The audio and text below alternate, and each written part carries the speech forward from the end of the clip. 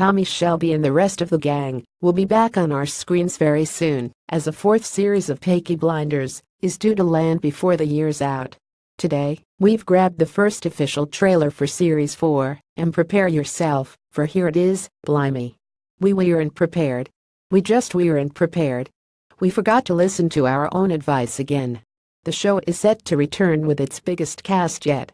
Both Aidan Gillen, Game of Thrones, and Oscar winner Adrian Brody the pianist will be appearing alongside Cillian Murphy this time. Tom Hardy will also be reprising his role as Alfie Solomons to help stir up some serious trouble. More as we have it. Peaky Blinders Season 4 release date: it's going to be a late 2017 start for Peaky Blinders Season 4 at best, we reckoned. October is looking likely, but we'll let you know when we have an official air date.